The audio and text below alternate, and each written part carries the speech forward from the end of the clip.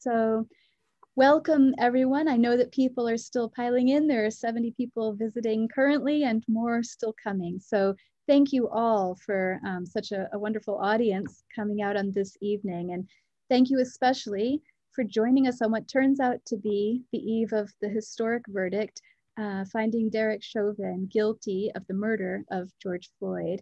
And so soon also before here in Knoxville, the funeral for Austin East student Anthony Thompson Jr. So thank you for joining us this evening. My name is Tina Shepherdson. I'm the head of the Department of Religious Studies, and I'm joined here by two of my current colleagues who will moderate the Q&A and discussion after John's talk. So they are Dr. Shayla Nunnally, Professor of Political Science and Chair of our Africana Studies program here at UT, and Dr. Larry Perry, Assistant Professor in both Religious Studies and Africana Studies. Both of these colleagues new to campus in August, and we're all thrilled to have both of you here, so welcome. So tonight's program is co-sponsored by both hold on a second, co-sponsored by both Religious Studies and Africana Studies. And so now it's my great pleasure to say a little about our guest of honor for the evening. John Oliver Hodges was born in the Mississippi Delta town of Greenwood, where he attended segregated schools and graduated as valedictorian of his high school in 1963. He won a full tuition scholarship to attend Morehouse College, where he was an honors student and received a Merrill Scholar to study in France. John received a master's degree first in English from Atlanta University, and then a master's and PhD in religion and literature from the University of Chicago's Divinity School. After teaching English in the English department at Barat College, where he also served as chair of African American Studies, he then, thankfully for us, accepted a position at the University of Tennessee in 1982 and worked here until his retirement in 2010. While at UT, he served on many committees, including the Faculty Senate, the Athletics Board, the Editorial Board of the University Press, among many others. And he was recognized most profoundly as an outstanding teacher, including by the UT National Alumni Association and numerous other teaching and service awards, including the very prestigious Lorraine Lester Award for Distinguished Service to the University. John has traveled throughout Europe, throughout West Africa. He's lectured on African American religions in China.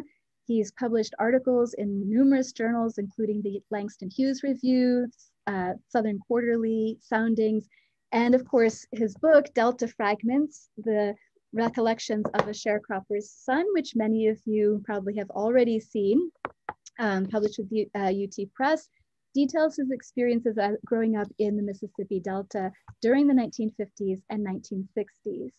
John is currently working on a book called Passion and Compassion, which deals with his quest to receive higher education at the height of the struggle for civil rights in the 1960s and early 1970s.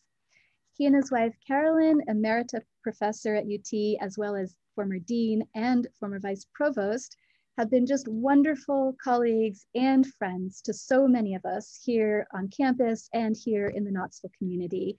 John was one of the first people to welcome me to campus in 2003, and definitely the first person to take me to a home football game in Neyland Stadium, a memory I will always treasure. It was such a wonderful experience. I've always been grateful for John's generosity, your love of teaching, John, and your enormous big heart. And so now it is my very great pleasure to hand this over to my former colleague, my current board member, and my friend for nearly 20 years, Dr. John Hodges, for his talk, Civil Rights from the Perspective of a Sharecropper's Son. And I'll just say briefly, you can always, attendees, you can always put comments in the chat. Also, you can submit comments and questions in the Q&A button at the bottom of your screen. And Dr. Nunnally and Dr. Perry will moderate those questions and conversation when John is finished speaking. So thank you. And John, I look forward to the presentation. Thank you, Dr. Shepherdson, and thank you for your leadership. of Religious Studies. And thank you to the many of you, my friends who have joined us by way of webinar. This is a very important, significant day. And I want to thank you for taking the time to be with me today. I'm honored by your presence to hear me talk about my experiences as a boy growing up in the Delta, Greenwood, Mississippi. I came to the university in 1982. It was the year of the World's Fair. Kellen and I came with our son, Daniel, who was 14 months at the time. Since then, Daniel has had many birthdays. He celebrated his 40th birthday, and now he has a daughter of his own. So I'm very proud of Daniel. Though he did not follow us into the field of teaching, he chose a very important and noble profession as computer engineer. And he was recently promoted to vice president of engineering for the company that he works for. So we're very proud of our baby who has now become a man. Many of you know of the good work of Carolyn, who retired in 2019 as Vice Provost Emerita and Professor of German Emerita. She was inducted into the African American Hall of Fame at UT in 2019. I retired in December of 2010, but have remained active in the affairs of religious studies and the College of Arts and Sciences since then. The focus of my talk to you is my early life in the Delta, my struggle there to get an education under the doctrine of separate but equal. I will talk about my involvement in the voter registration campaign as a teenager. You will hear of Emmett Till, learn of the martyrdom of Reverend George Lee and Medgar Evers, and of the courage of Fannie Lou Hamer and John Lewis. The cover of my book, which you will see next, pictures, yes, okay. It pictures my move from the Delta in the upper portion that you see there to my class, I want to say 218 McClung Tower. I believe this picture was taken around 1996. It is a move from, if you will, the flatlands of the Delta to the hills of Tennessee. From the cotton fields, if you will, to the classroom. Now, I've made several important stops between the Delta and ended up at the University of Tennessee.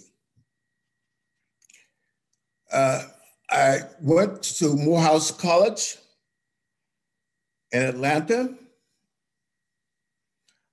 and this is a school of, I want to say, George Mitchell, who is from Greenwood. And I know that many would know George. I learned something about him, that he played a little football when he was at Morehouse. And of my work in, from Atlanta, I went to Nantes, where I met some very wonderful people. I had a chance to meet, for instance, Kathleen Kervin Diamond now, and Pat Murphy Smith, and Alan Amber. And of course, I went with Ransom and Robert Ross. So I have enjoyed my experiences at there in France, but I came back to Morehouse and Atlanta University. I went there, and from Atlanta University, I went to the University of Chicago. I spent short summers at Princeton, at Yale. And I have grown from each of these experiences. But the Delta is my home. It served for me motivation and inspiration. It is foundational to all I would do and become. Going to school for me was a much better option than going to the fields. I've talked about the Delta, but what really is, and where is the Delta? The Delta is located in the northwestern part of the state. David Cohn, who is from the Delta himself, once said that it begins in the lobby of the Peabody Hotel in Memphis and ends on Catfish Row in Vicksburg.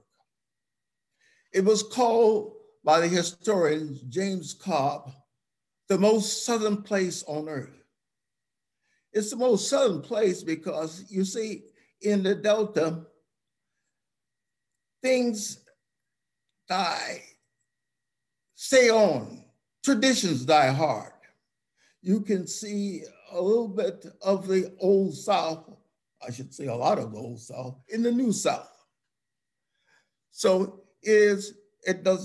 things there seem not to change very much. The Delta, we can go to the next slide, known for its high production of cotton, soybeans, and some wonderful catfish, and the blues. You have such blues artists as Robert Johnson and Muddy Waters and John Lee Hooker and B.B. King. But the Delta is also one of the poorest regions in the country. It is the poorest region of the poorest state in the country.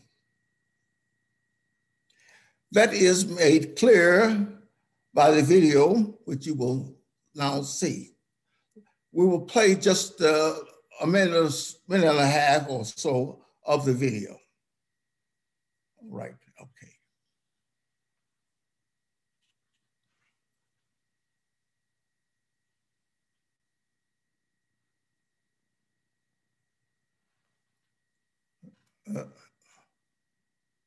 Let's see. Can you unmute it, the video?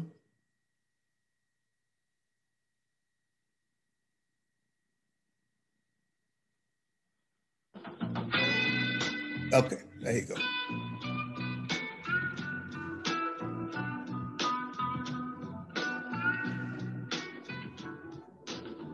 I encountered the issue of third world poverty in the United States while driving across the country with my father and best friend last summer.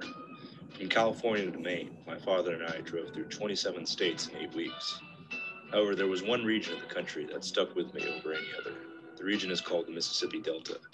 The area is not actually a delta, but rather a rich and fertile alluvial plain created by thousands of years of flooding. The delta is located primarily in Mississippi, but also includes parts of Louisiana and Arkansas. Historically, the region was famous for having the most fertile cotton-growing areas in the United States, while at the same time producing some of the world's best blues and jazz musicians. You know you done me wrong, and you'll be sorry someday. Sadly today, because of a number of factors that I will explore later, Mississippi Delta remains the poorest region in the United States.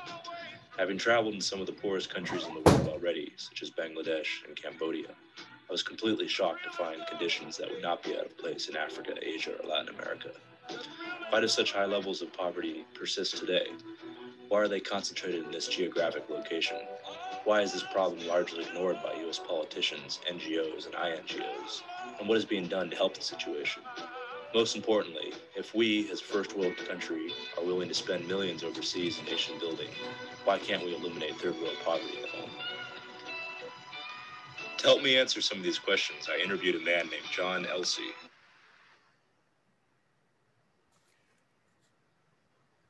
All right, yes. Moving from the Delta, I want to later on play a video of Greenwood, but I won't do it now. We'll do it later. I want to introduce it first. Actually, the first memory of living in this area is living on a plantation, the Whittington Plantation, just outside of the city. Here I spent my earliest years as a sharecropper's son. I recorded the footage of Greenwood. I came to the city when I was about 12 years of age. I recorded this in, I think, around 1989. So you'll forgive me if I didn't have a smart camera then and could not have good footage.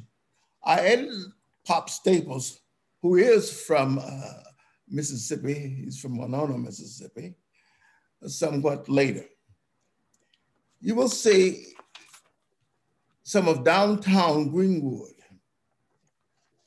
the Keesler Bridge, which serves as a color line, dividing the Black community from the white. Now you will note that most cities have a kind of color line that divide Blacks from white,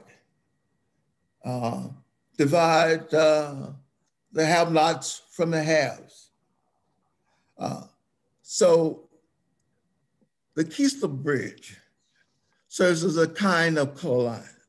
It may be a bridge or a railroad track or a street or a creek, but there is some, in general every city, there is something that separates the Black and white communities. Two different worlds, which never really meet, it seems, as Richard Wright once said, except in violence. Now you will note that the music will stop as we go into North Greenwood, because North Greenwood doesn't have any blues. But the blues will pick up as we come back into the Black neighborhood. And this becomes very personal for me,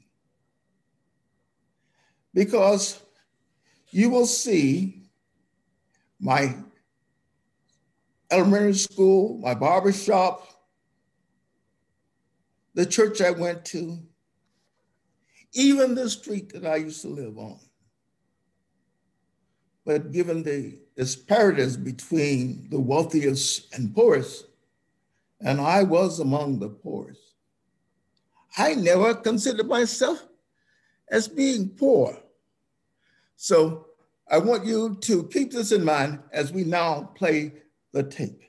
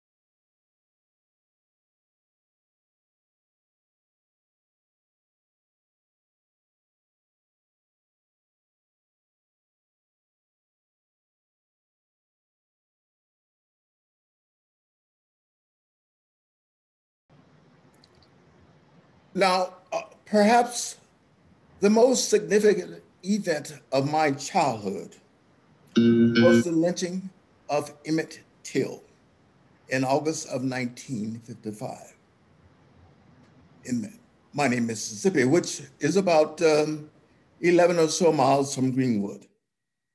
This 14-year-old teenager visited his great uncle there in Miami, Mississippi, and a number of his cousins. He was accused of whistling at Carolyn Bryant, who was the wife of the owner of the store. He was kidnapped later and shot in the head. His body was so disfigured that he could be recognized only by a ring on his finger. He was thrown in the Tallahatchie River, the gin fan secured by barbed wire around his head so that the body would sink.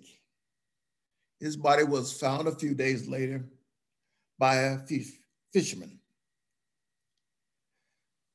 The perpetrators of this act, Roy Bryant and his half-brother, J.W. Milam, were acquitted by an all-white jury.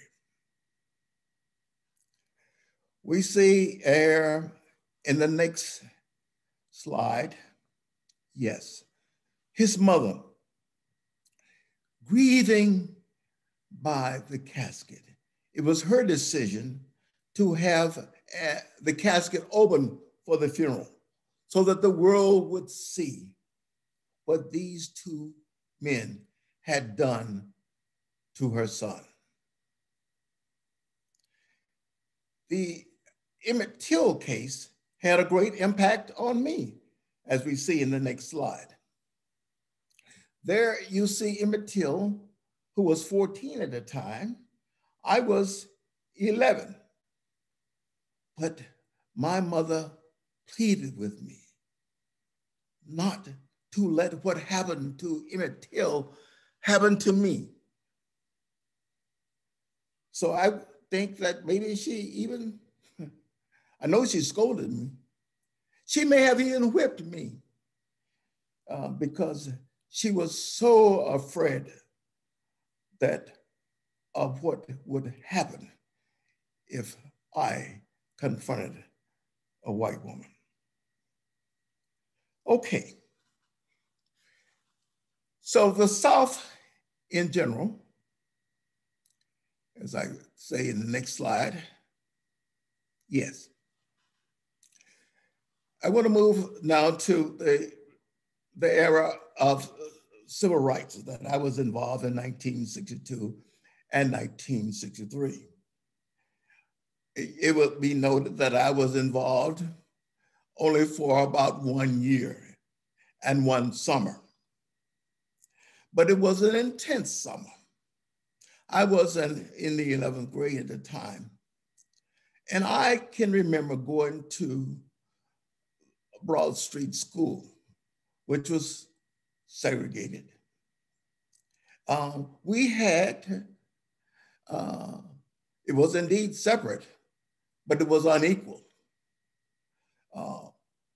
We had inferior gym equipment and laboratory equipment. The books were used books, but the teachers' pay, which hurt me a great deal later, was not equal at all equal. The Black teachers earned much less than the white teachers, and they worked hard. But let the record be known, they were some very good teachers, and they prepared us very well with what they had. Okay, as we move, oh yes. Now during this time, that we were living on the separate but equal, we wanted to make sure, our fathers made sure, our mothers made sure, that we would receive the education that was denied to them. And I know that many members of my class of 1963 and of my schoolmates in different classes made a number of sacrifices themselves so that their children would do much better than they did. So I'm pleased for that. As we move on, you can see, yes, that everything during this time was separate. It was separate and unequal. Much less was spent on the education of Black children than white children. It was very expensive to run a dual school system. So segregation was not only evil and absurd, it was also very expensive. But as we see in the next slide, this is the Brown versus the Board of Education. It was such a momentous decision. We conclude that in the field of public education, the doctrine of separate but equal has no place. Separate educational facilities are inherently unequal. Well, the NAACP had a decision to make. They could challenge that things were not equal and they should be made equal, or they could hit on directly the notion of separation, which they decided to do. Separation has, in the minority child feels that he or she is inferior. But you will note here that the ruling does not say anything about implementation. This was decided a year later in what is called Brown 2. And the decision that was given then with all deliberate speed.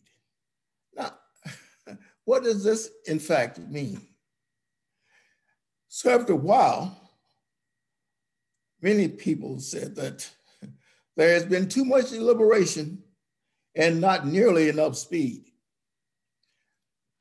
You see, I graduated in 1963, and the school system was not integrated then. And it is probably, I should say, definitely not integrated today. Blacks go to a public school that is about 95 or more % Black. Now, why is this so? A lot of this is owing to the Mississippi State Sovereignty Commission, which was established in 1956 to protect the sovereignty of the state of Mississippi and sister states from the encroachment thereon by the federal government. It fought integration and Black efforts to vote. Now, these two concerns were voiced by the racist utterance of the manager of a Coca-Cola plant in Belzona. I will read his views and will say that where he uses the N-word, I will just use Negro, okay? He said that integration leads to intermarriage. If my daughter starts going to school with Negroes now, by the time she gets to college, she won't think anything of dating one of them. The Negro's life consists of sex, eating, and drinking. And he goes on to make this comment about voting. This town, he's talking about Belzona, is 70% Negro. If the Negro voted, there'd be Negro candidates in office. And that they could not stand. So let's move now to the issue of voting that we see in the next slide. Well, the 15th Amendment gave Black citizens, Blacks, the right to vote, Black men. All women did not vote until 1920, 50 years later. But at that time, there were still reasons that the Black men could not vote. What then were some of the non-racial reasons that we will note in the slide next? Grandfather clauses and poll taxes and literacy tests.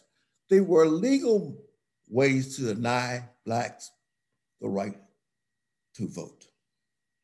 The grandfather clause said, well, you can vote if your grandfather could vote. Well, and if you paid a certain poll tax of, I believe it was $2.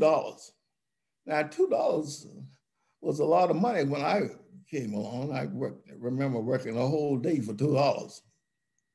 And the literacy test had to be passed to the satisfaction of a white registrar. So Blacks were still not able to vote. And as we see in the next slide, there were intimidations and reprisals by, for instance, the Ku Klux Klan, which was founded in Pulaski, Tennessee in 1865. Now, the Klan made it very difficult and dangerous for Blacks to even attempt to vote. And I don't have any joy in saying that I don't think that, I'm pretty sure my mother and stepfather never voted. Okay, never did vote. Okay, George W. Lee, Reverend George Lee, preached from his pulpit. He encouraged Blacks to register to vote, but he was killed on May 7th, 1955, when a gunman shot him in the face 3 times, and he was forced off the road and he died as a result. And in the next slide, you see Medgar Evers, who was field secretary of the NAACP. Many of us worked with Medgar Evers in Greenwood because he came to Greenwood to work with us. We were in the youth chapter of the NAACP. And he stayed at Hotel Plaza. George Mitchell knows what I'm talking about, in Greenwood. We did not, when we met with him in his room there, we did not know that every move that he made was being watched. He was constantly watched by members of the Sovereignty Commission.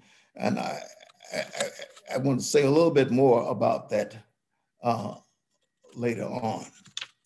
In the next slide, you see Fannie Lou Hamer. Fannie Lou Hamer was not killed. She died much too early of breast cancer. She was only 59 years old. But she did lose her job in 1962 when she attempted to vote. She was beaten one time that she was in jail by 2 Black prisoners, young enough to be her children. You can imagine, I think, what it would be like to beat your mother. They were ordered to do so by the white officers. Fannie Lou Hamer, if you remember, was a member of the Mississippi Freedom Democratic Party who challenged unsuccessfully to unseat the regular Democratic Party in 1964 in Atlantic City. Next, we see a life-size statue in honor of Fannie Lou Hamer. What a worthy tribute. It was dedicated October 5th, 2012. Fannie Lou Hamer, you remember, said, "I'm sick and tired of being sick and tired." Now, I was arrested, as we see in the next video,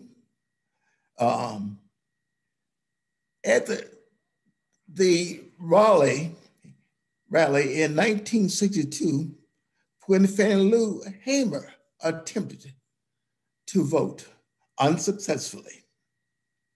You see my name, John O. Hodges, and it says I was president of the student body. And then under my name is the name of my good friend, Albert Garner, who was the rising president of the senior class. We were found guilty of distributing handbills without a license. Now that may be on the book somewhere, but it was only used in this kind of case. It would be what Martin Luther King would call an unjust law. In the next slide, you see the court. We went to court in Indianola, Mississippi, which is the county seat of Sunflower County. I can remember that very well. We had 100 white men who screamed at us all kinds of obscenities. We were called the N-word. And quite frankly, I know it had on me the fact we were intimidated. It was meant to do that, to intimidate us. But all of this lead to our next slide. John Lewis, on Bloody Sunday. As part of the march from Selma to Montgomery, John Lewis, the boy from Troy, Alabama, was 25 at the time. He had just turned 25. A few minutes later, of his crossing the bridge, he would have his skull cracked. Now, all of this led to the passage of the Voting Rights Act of 1965, a very important act indeed. It was an act to enforce the 15th Amendment of the Constitution of the United States and other purposes. The act outlawed all tasks and taxes required to vote. But as you know, this did not stop the efforts to keep Blacks from voting. And we see right in the next slide, this assault continues even today in Georgia Senate Bill 202, where we know that the state officials can disqualify voters in Democratic leaning areas. And they could criminalize providing food and water through those waiting in line to vote. This led to Johnson passing this act, as said, as a result of Johnson's passing this act.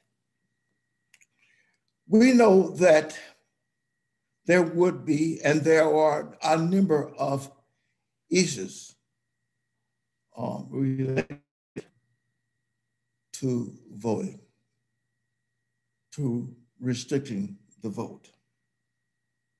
But in the enduring words of the civil rights movement, and the words of President Johnson as he pushed for passage of the Voting Rights Acts, we shall overcome. And thank you very much. I will now turn this over to Tina, Dr. Shepherdson, and Dr. Perry, and Dr. Nolly. Thank you.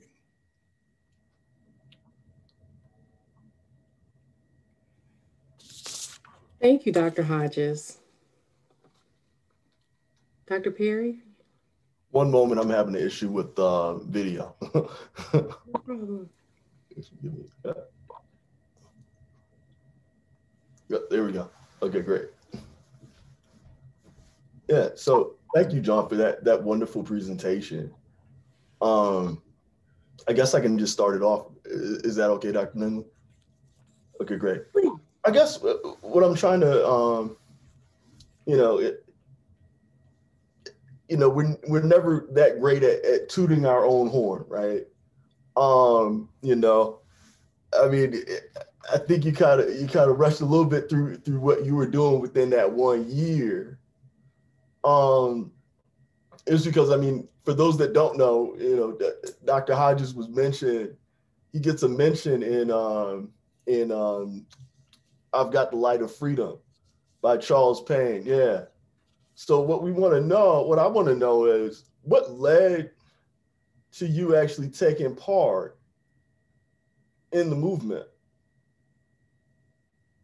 right? What was the impetus? What was the feeling like as a young man still in high school, right? I mean, that takes a particular amount of courage, right, to take part in that. I would just want to know what encouraged you to do it. And yeah. It was 1962. Robert Moses and Sam Block came, along with others, came to Greenwood, and they were trying to find the young people who would help them to register Blacks, to try to find Blacks to register to vote, not only in Greenwood, but throughout the Delta. And I must say that I must note here that not only myself and Albert Garner, but the Greens, and many others were involved in this movement. And Reverend Johnson, who was a barber, was involved in the movement. One of the things we wanted to make sure that we were going to try to change things because we were not at all satisfied with where they were at the time. And so that gave me impetus. And I saw these men who came to Greenwood, and some of them who were part of the movement. They were in law school. And for that, I wanted to go to law school.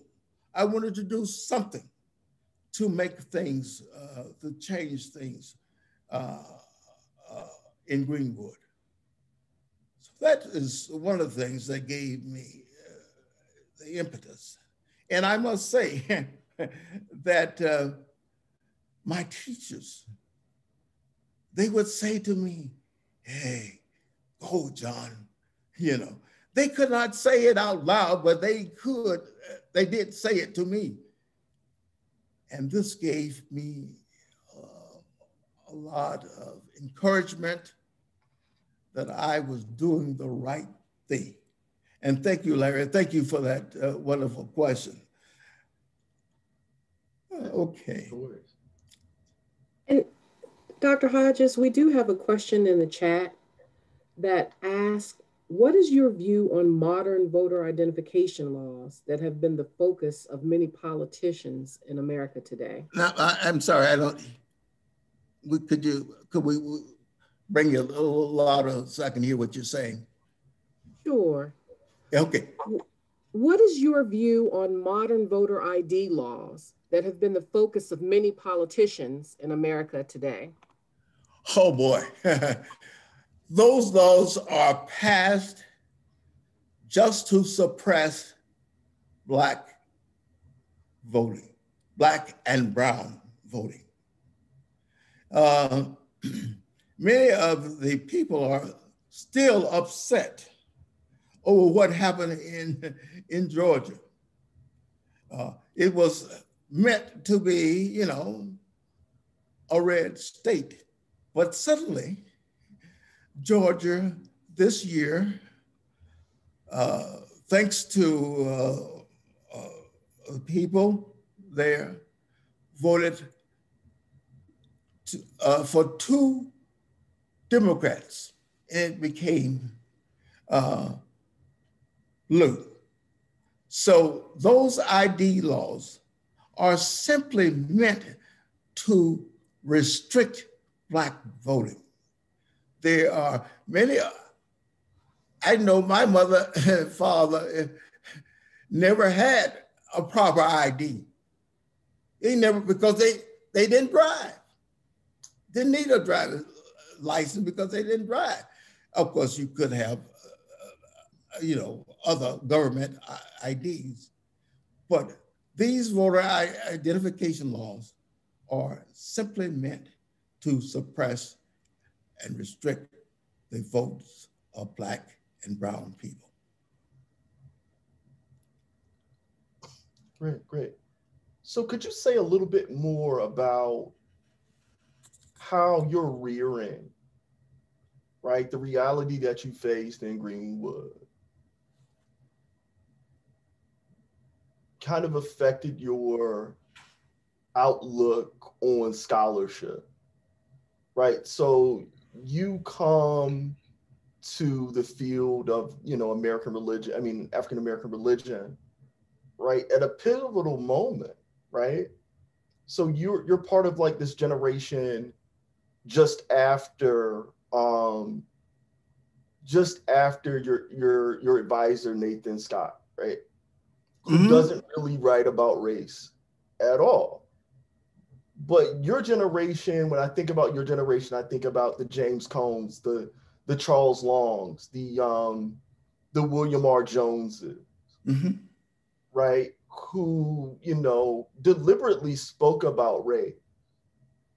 And I was wondering if you could just say a little bit about what it was like for you as part of that generation to not leave Greenwood behind when you met the classroom? Yes. Yeah.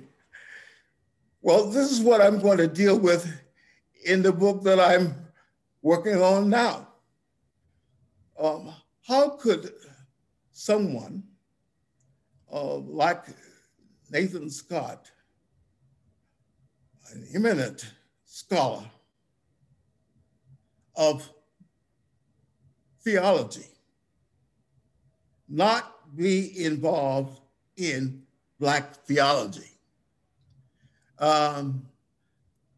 That has concerned me to this day. But I would say that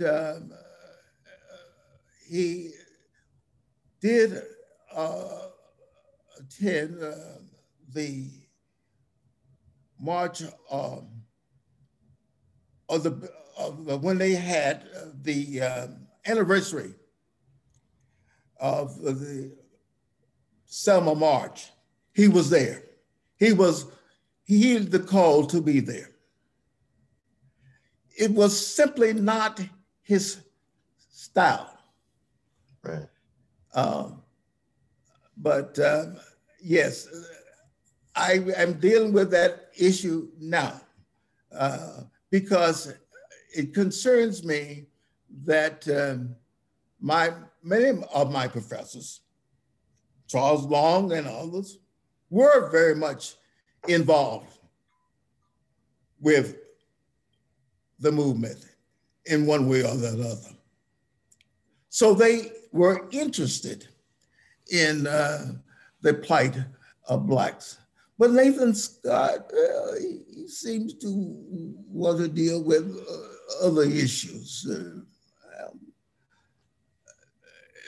I wanted to deal with what was more important to me.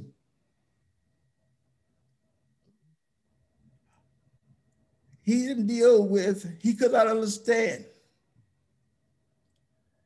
where I came from. Okay. So I will leave it at that.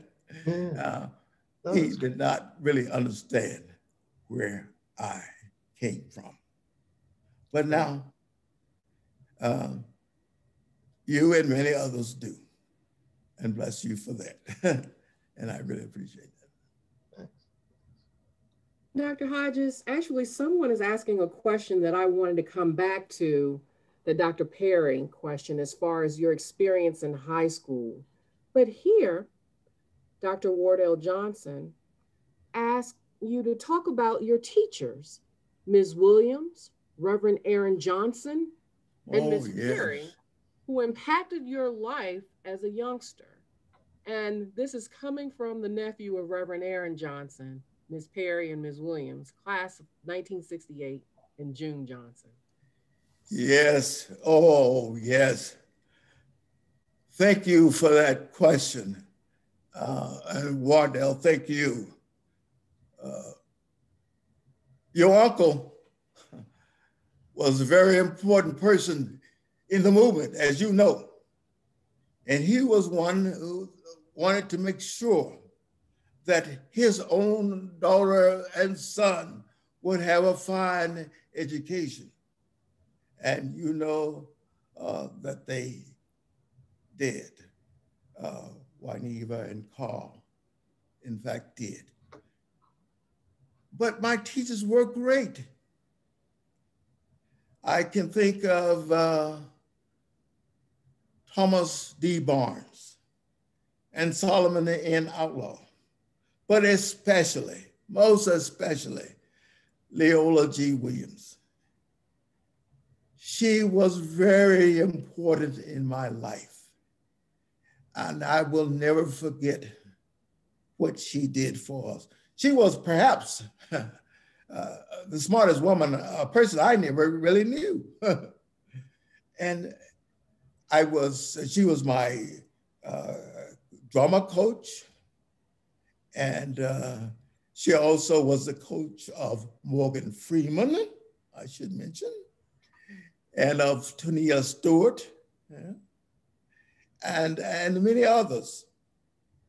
She was a very, very important person in my life. And I cannot thank her for her sacrifice enough. Yes, I thank you very much for that question, because she was not paid what she should have been paid. And her abilities were recognized. She went over to Delta State, and she retired there at Delta State. Okay. Cool. So I guess my next question would be, what was the effects of like Morehouse College, right? Going to an HBCU during this era. Oh, yes. Yeah, I mean, you have. Oh, Larry. Yeah. It was very good because you went to Fisk. Yes, right? I'll forgive you. Don't worry. God bless you for that.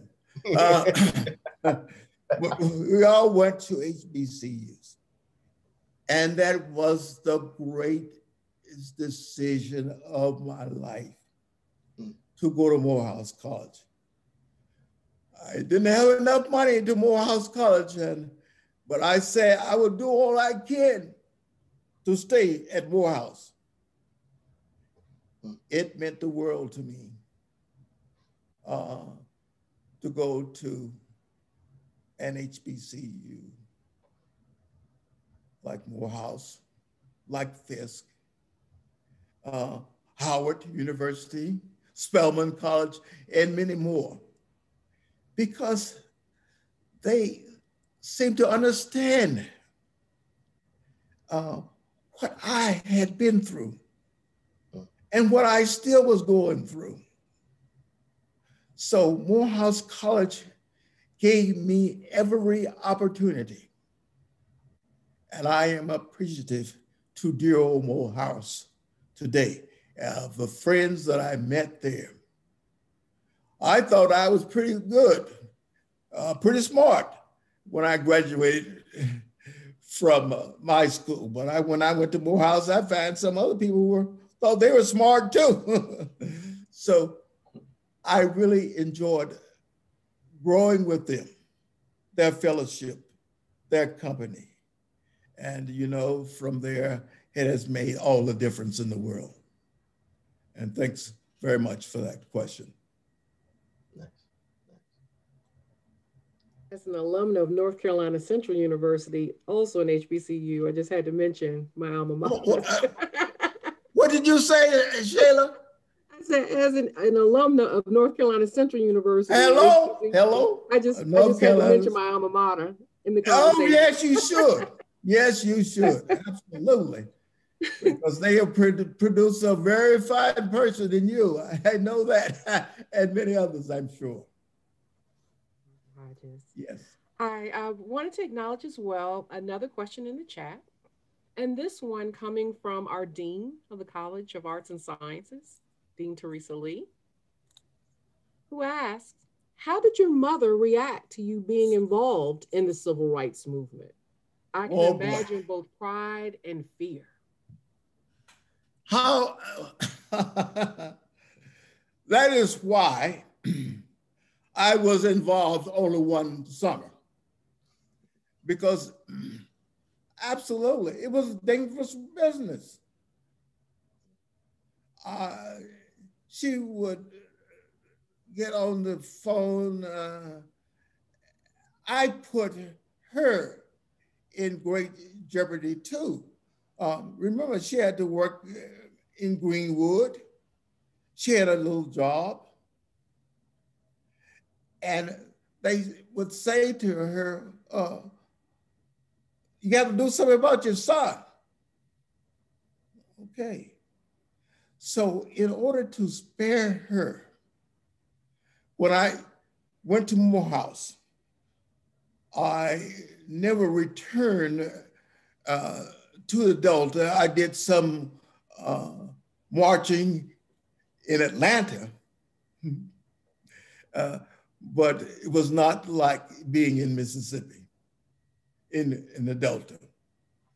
So my mother was frightened, as she should have been, as all mothers should have been, because I very easily could have been a victim. I was followed, you see, by these members of the Sovereignty Commission, which was established, as I mentioned, in 1956 and was disbanded in 1976 when they could not receive money, when the governor did not vote to give them any more money. But let me say this about the Sovereignty Commission. It had broad powers of investigation, and they would get into your credit history, your personal life, and it was mentioned that I did not read, but that Bob Moses lived next door for a communist newspaper. They wanted to say that we were all communists at the time. So yes, this Sovereignty Commission absolutely ruined many people. But I would say that to the credit of so many others, they did not let that deter them. Reverend Aaron Johnson didn't let that deter him. He just kept on. And so many others who gave their churches for mass meetings. You remember that at that time, churches were being burned and bombed that held mass meetings. So I would give a lot of credit to the local people. But yes, they were afraid, but they did not let fear interfere with what they needed, what they knew needed to be done. Cool. So Jody Madler is asking, how did your family react to your plan to study abroad? Was your return to the US difficult after this experience? When I studied abroad? Yep. Well, before I went to study abroad, people told my wife, you know, that boy is going to France and they drink a lot of wine there. So I told my mother, said, Mom, the wine, they use it, you know, for dinner. It's no big deal. So I did not promise her that I would not have wine there in France, you know. Imagine going to France and not enjoying the wine.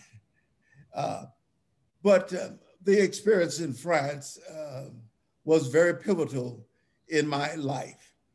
It has broadened my experiences of the Delta. Remember, I did not study with whites until I went to Morehouse. Maybe there I had a few whites there who were enrolled there.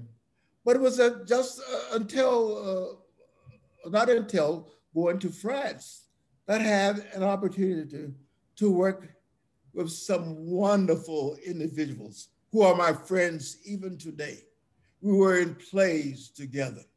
And so that experience was very pivotal in my life. It made a great difference. I must say that when I returned from that experience, I was something of a snob. I thought everybody should speak French as I did. I I was, yes, something of a snob, I admit it. Some of my friends would call me Frenchy because I would wear tam and stuff. But I had paid a lot to learn the language, and I was not about to lose it when I came back to the United States.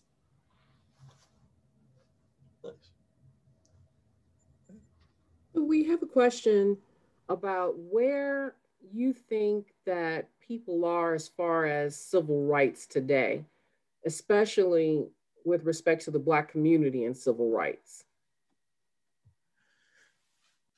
I think today, and let's say, was a landmark day. And it was the day that I gave this presentation. I would never forget that here, for once, a jury found a white person guilty of all three charges. So that's a very important. I was thinking when talking about Emmett Till, I would say, yay, Emmett Till. This one is for you and for so many other people. This verdict, certainly there needs to be more, but it is a very important start in the right direction. And I am particularly glorified that this happened, that the jury found him, Chauvin, guilty of all charges. We know that we can trust our eyes that this man, Chauvin, had his knee on Floyd's neck for 9 and a half, almost in a half minutes. That's a long, long time. It's not enough, but we are moving in the right direction. And they used to ask John Lewis, and he went, do you see any progress in it? And he would say, yes. He would be among the first to say there has been some progress. Not enough. He would say, you will need to walk a mile in my shoes to see the progress that has been made. We no longer have the fountains, black and I should say white and colored fountains. And many during my day would say, look, I want to drink a little bit from that, from the white fountain and see how that water tastes, see if it tastes any different. So there has been, yes, some progress, but not enough. But we keep marching. And let's hope that our children will not have to go through what we went through. And Dr. Hodges, I just want to also add for our audience just some of the layering of what happened with Emmett Till and the assailants in his case, in the case of his murder. And that is that you have an all-white jury that is also instructed to do their job as Anglo-Saxons to make sure that the conviction was in the favor of, in essence, not guilty. Yes. And that they revealed after the trial, that being found not guilty, that indeed they had committed the crime. And that's something for us to just think about. what that day was in court for Emmett Till's murder? Oh, that must have been a very tough day. Uh, uh, I understand that the jury there deliberated for less than an hour. They said, well, let's try to make it look good and we'll come back in an hour. The instruction to the jury was that your Anglo-Saxon forefather would roll over in that grave if you found this man, these men guilty as charged. Now, so the day I say, yay for Emmett Till. And for the many of men and women who have not received the justice through the court, it was indeed a great, great day for all.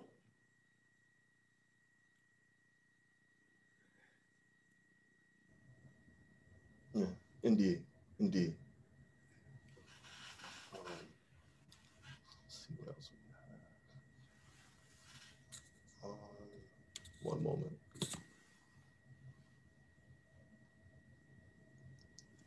So Jolyn Cunningham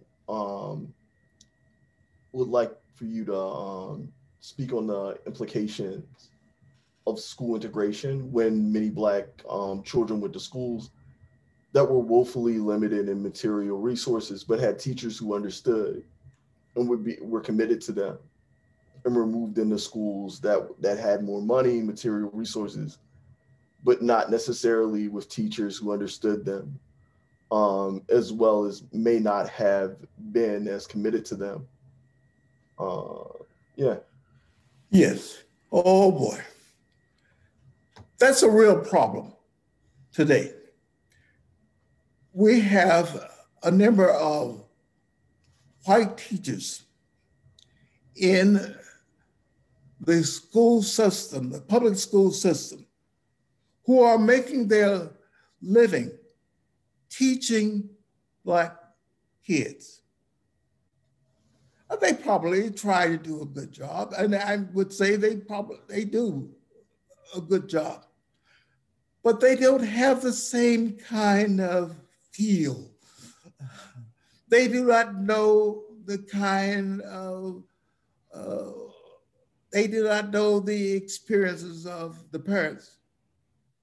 Our teachers knew our parents, and they knew what they were going through. Many of these white teachers today, they have their own children going to private academies. They do not send their own children to the public schools. So they do not have that support. It means that the public schools do not have the same kind of funding because it's based on a formula that deals with the number of students. And so if the white students are going to other academies, the public schools suffer. You know, this whole issue is not going to be solved until we solve the issue, deal with the issue of integration. I wanted to say that in the Brown case, they talked about the Black child may feel inferior, how it hurts the Black child. I would say only that it hurts children in general. Segregation hurts the white child who feels that for some reason that he or she is superior to the Black child. So it doesn't just hurt the Black child, but it hurts children, all children. And there must be some way that we can deal with the problem. I probably would have been enriched by going to school with whites. But I know very well they wouldn't be enriched by going to school with me and Albert Gore and Jeffrey McNeil and a number of others, and John Pleasant and Wardell Johnson, George Mitchell, and many more. They missed out. They missed on an opportunity only because their fathers were afraid that their daughters would become somehow involved with a Black person.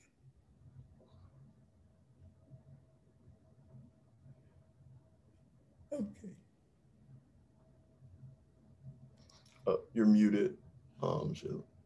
I'm reviewing some of the comments and I'm seeing one of the questions actually asked about Greenwood today. How is Greenwood, Mississippi today? You know, I probably don't have my volume turned up loud enough.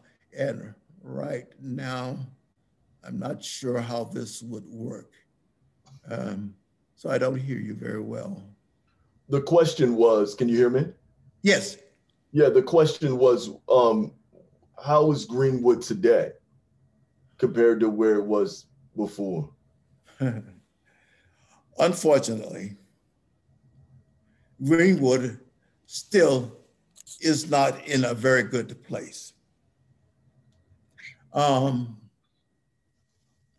We have too much gang violence, for one thing. The education system is not what it needs to be. It should be better. It's not the lowest in education, but it's pretty near the bottom. So Greenwood has not changed very much. Let me give you an example. I was invited to Greenwood to give a talk about my book. I had hoped to use this occasion that whites and Blacks would get together and we would talk about, matters, how we could solve this issue that is facing the Delta. But no white person attended that book reading. They just passed by and saw a number of Black people. It was held in the one great bookstore in Greenwood, but no one attended there. So I am concerned that there is not the interest of whites and Blacks to get together in a meaningful way to deal with the issues. I should say that when I was growing up in Greenwood, I knew of no Black officials, but I understand that Greenwood has had in its past a Black mayor, a Black police chief. It was because of Blacks voting. And the gentleman was correct from Belzona by saying that it is 70% or 75% Blacks. And if we are not careful, he said, Blacks are going to elect Blacks to office. Although he did not use the word Blacks or Negroes. That has pretty much happened, but it remains poor because many people have moved outside of the city limits of Greenwood, and they do not support the economy of Greenwood. So it remains very poor today. Right. Could you say a bit about can you hear me? What did you say, Larry? Yeah, okay. Could you say a bit about your time at UT? What it was like in the classroom, what you taught, things of that nature. And what was your experience like? When I taught at the University of Tennessee, yes. That was a wonderful experience. Monday, Wednesdays, and Fridays were okay. Tuesdays and Thursdays, you know the schedule, were much better because it gave us more time to discuss the issues. I did not shy. I brought my experience of living in the Delta to the classroom.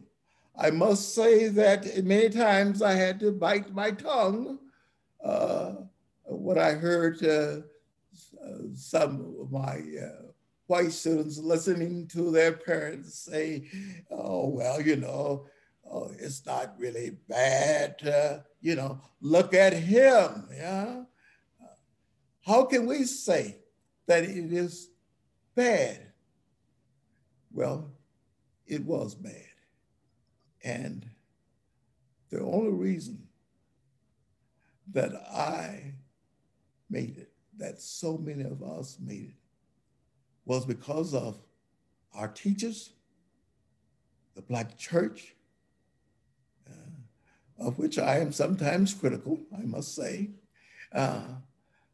But, we made it, and we want, because of the teachers, and we want to give the same to our own students. So it was a pleasure for me to teach in the classroom at the University of Tennessee. I liked teaching so much, that I forgot that I needed to do more research as well. But I really enjoyed teaching my classes at the university. Okay. And Dr. Hodges, I know we're nearing a time where we will be coming to an end, but I just wanted to ask whether you had a take-home message for us. In light of all of your life's experiences, what would be your take-home message to us? Well, I would say that we must never give up the struggle.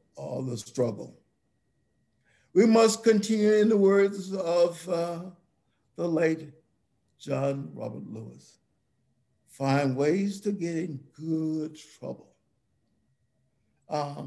We must make this country what we know that it should and can be for everyone. And that would be my message to today. And I would say thank you and thank everyone for your listening in my stumbling way to tell of my past, of my growing up in the Delta, and how that has shaped my outlook on things, how it has motivated me to be the kind of teacher, passionate and compassionate, that I am. And I thank you. Thank you. This was great. Thank you. Thank you, John, so much. And thank you, my colleagues, Larry, Shayla. Thanks to everyone who has come and attended. We had 100 guests at one point for much of the lecture. So thank you all so much. And I believe that John is able to hang around a little if there are a couple of friends or family or people who are wanting to say hi. But this concludes otherwise our evening. And I just want to thank you all. John hasn't yet seen the chat comments, but I promise to save the chat and bring those to him so that he will see all of your comments to him through the evening. So thank you all so much. Any other comments from any of the others on the panel? Okay. Yes, thank you. Thank you. This is great. All right. Thank you so much, John. And let me say thank you to Dr. Nunnally and Dr. Perry. Thank you very much. Thank you. You did an excellent job of bringing out what I wanted to say. And thank you for that. Thank you.